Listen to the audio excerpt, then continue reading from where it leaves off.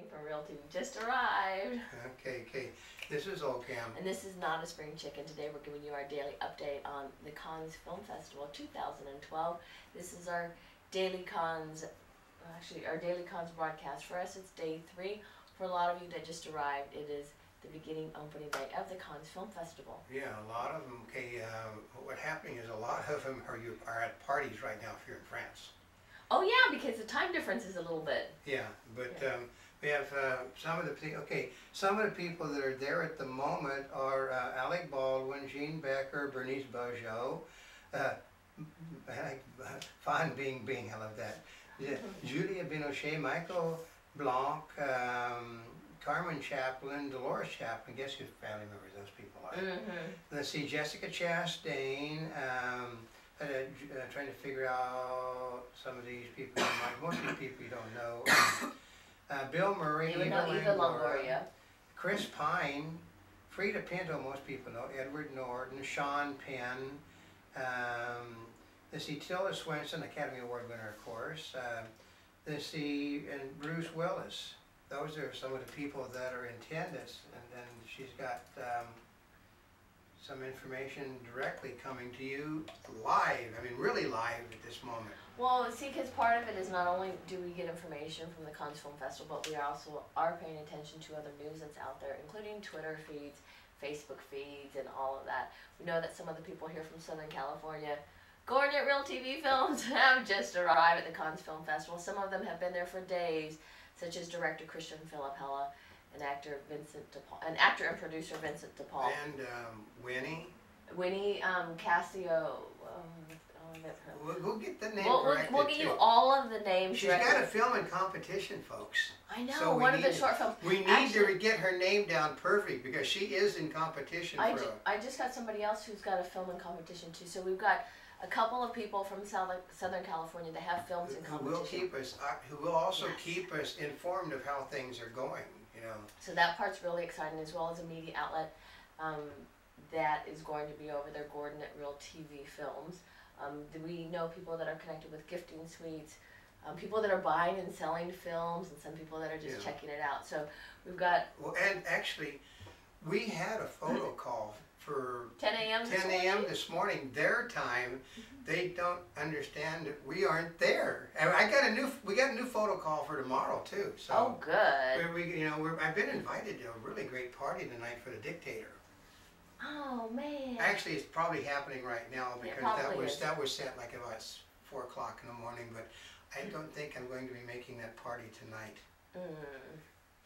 So anyway, so that's where we're getting some of our information from. So if you're staying tuned, it's as live as of this moment right now. It is as live as you're going to get. It's probably the only thing you're going to be getting because you're not going to see it on any of the networks. Period. Oh, they don't do Cannes coverage anymore. Oh, they don't? Nope. Oh, okay. So one of the big things is they do have daily press conferences, and they always say the F-bomb. Okay, this is France. This is not the United States. As exciting as it gets, they did use the F word during the Palme d'Or press conference. Actually, it's an Englishman used the F word. A Frenchman would have basically said it in a different manner. I can't understand why so many actors have such a crappy time doing accents. I drift in and out of them. So you want to talk about the jurors first, or the films? We'll do the jurors because they're sort of an important part. I mean, here's the trick again, is that we have 2 separate lists of jurors. I have a press site. She's got a real site, real time. I have Tim Roth, Lila Becte, Tony Marshall, Luciano Matrutego, and Sylvia Prish. Basically, so that's primary, but then she also has a whole set of people. I have Evan McGregor, that most of you have known from Star Wars, and then also French designer Jean-Paul Gaultier, Oscar-winning director Alexander Payne, that most of you have known from, remember Descendants? Descendants. I think he won another Oscar this year, didn't he, for Best Screenplay? Which means he's won, I think, a couple of them. I remember Clooney saying he wanted to work with Alexander Payne. Yeah, because Payne is an Oscar. Okay, Payne is like a writer's version of Clint Eastwood because most of what he does gets Academy Award nominations. There's a simple reason. He tends to work with my father was with what they call the Irish Mafia, in Hollywood, which is the John Wayne, which was the John Ford people. I worked with them too. He has his own setup, where basically he keeps the same people around him all the time. So therefore, it's easier to work with the same people all the time, which is I think what we're discussing here too about what somebody said about there was a troop or something. The troop? Oh yeah, like there was I think it was McGregor that talked about we got just like a troop or something, acting troop or I know. Exactly. But I know there was also actresses Diane Kruger and Emmanuelle And Vos, I think which were on the I jury. think Bernadette Bejo was one of the people on a jury too, because she's the only person that she's the one that got screwed on the artist. Her husband won everything. She got nothing. Actually, here was one. Jury president Nani Moretti. Yeah. She actually complained about the constant media attention surrounding the Cannes jury. Yeah. But that's part of it. If you're on the Cannes jury, you get a lot of attention because it's big money for your film to win, right? Yeah. So you're going to get a lot of attention. Well, yeah. The artist basically rolled on his Palme d'Or. I mean, I know people though that have won. I mean, I knew an Asian actress that. We're talking. Did it do Kirsten Dunst any good last year?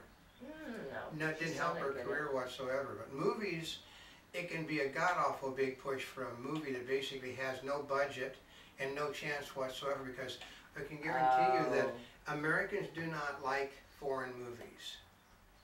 They really hate it, which is why the emphasis we're doing on the big things around the American films will seem to be getting slighter and slighter with every passing day. Well, because we had talked about it, we originally started out with 6 American films. You know, yesterday there were 5, and I got this. My news thing this morning says they've got 4. Says we have 4 American films in competition. There were 6, then 5.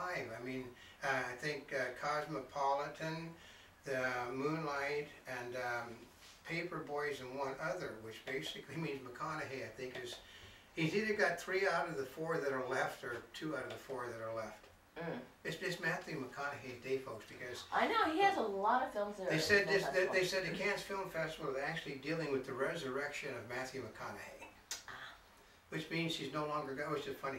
He's coming to television, as I understand. I know. Isn't that the tricky part? He's in what, 2 to 3 films at the Cannes Film Festival That right all now? have got nomination for the Palme d'Or, and they're in competition, and he's coming to television because his movie career is tanked. And what network is it going to be on? Either TBS or TNN. They haven't decided which, but they're both Turners, so and an undetermined television series. I think it all depends. Well, if he wins Best Actor, he ain't coming to TV. If not, he's got a good backup. He's got a backup, so. That's a really good backup. So now the films today that are happening, should we talk about, okay, this is, if you want the premiere spot, which is the opening night film, which is Wes Anderson's Moonrise Kingdom. Which has already been shown. It got tepid reviews. They said it wasn't a typical Wes Anderson movie. And they really said the title sequence sucked big time. And I understand they said about 50 minutes into it, the movie died. Really? What happened to become morbid after the kids got caught, it wasn't funny anymore. Oh, but I mean, this has like Bruce Willis, Edward Norton, Bill Murray, Frances McDormand, Tilda Swinton, It's a big Jason Schwartzman. I mean, there's some big names. It's a big movie on a small budget, is what it amounts to. But this is in advance of its May 25th U.S. release. That's a broader release. So see, something like this, if it did well at Cannes, you get a lot of buzz. You get a lot of people that want to go see it at the movies. Oh, I know where it was from. Wes Anderson, a quote. What? They basically, Edward Norton says he works like this as a troupe. Oh. I found it on my site. You did? I found it on my site. That's kind of like some other people I know that they have it in common. Because Alexander Payne does the same thing. Alexander Payne, like we were talking about, he keeps the same film crew around him entirely. Here's the trick: Alexander Payne is a commercial director that basically became a film producer, director, writer, and he kept his crew with him and he tried to surround himself with actors that he's familiar with and worked with, because it makes it really simple if you know what everybody's doing. That's what Edward Norton said about Wes Anderson. He said he surrounds himself with a lot of people he's worked with before, so therefore you have more leeway to do what you I mean, I Well, actually. you just know what to expect and what not to expect. You know how everyone What works. his work like? I mean, I was watching last night that they were talking about the Oxbow incident, which is a film, and they said the director had worked with most of these actors before. He was confident in him, so he let the actors sort of move. They basically moved a little bit more towards what he really wanted than what was written, because he couldn't put what he wanted in the script, but they knew okay, I've done this character 100 times, this is what this character would do. And it's the same thing they said with Anderson. Anderson knows his characters, so he writes the outline and then, okay, Willis, go. Okay, Norton, go. And they're within that frame, and it's how you, okay, I really hate that type of filmmaking. What if That's funny because what we do is all unscripted. it's unscripted, but the problem comes is, we'll tell you, we have a thing from we saw Woody Harrelson and his producer and director stuff. He said, well, Woody decided to go off on his own the first day, and we decided the second day that was not how it was going to be. And that's what happens when the actors take charge. So I don't really like it when, okay, a director means dictator in Italian, dictator. So It's like that Sacha Baron Cohen movie. yeah, yeah, it's basically it was a great dictator, but which always got awful bad reviews, folks. It was his photo call we were supposed to be on this morning. He rode a camel and almost fell on his ass.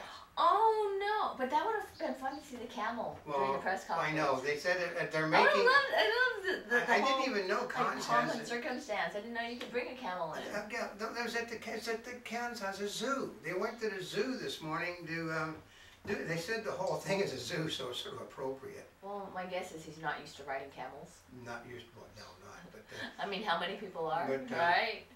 but we're gonna. This is sort of, we're going to bring you every day sort of a different look about what's going on, what the main movie for the day is. And the party was probably for the dictator, right? And the party was for the dictator, yeah. I had an invite to go because, when you're really up in the press corps, you get invites to these things. Of course, I am sitting here, I'm not sitting in Cannes, and I am not in the press corps. Which sort of, how the heck did I, and it came from a company that really hates us. And I can't name the company, but it came from a company that's caused us much unhappiness. So, so until tomorrow, this is okay. And this is not a spring chicken. We're here yesterday, today, and tomorrow. For more information, you can go to www.montybubbles.net on the net or www.mbnnewsvideoweb.com, which is where the hard news actually is going. And it's also where we're doing our daily cons. Yeah. Or our cons daily. Well, yeah, because the Daily Con is on MBN News Video Web. What we're going to talk about is the production notes and stuff for each of these movies we're going to be talking about are MBN MontyBubbles.net. It's on MontyBubbles.net, so you can see the production notes over there with added things. So. Oh yeah. So of course, stay tuned wherever you're watching us. Subscribe to us. Follow our daily newscast in 3D. Oh, and you know what else? We're doing updates on Facebook. Facebook, Twitter. And Twitter. Yep. Yeah. And live journal. As if we get things important, we'll basically post it on MBN News Video Web immediately. So. So stay tuned and come join us for more. And thank you once again for over 250 million links on the internet.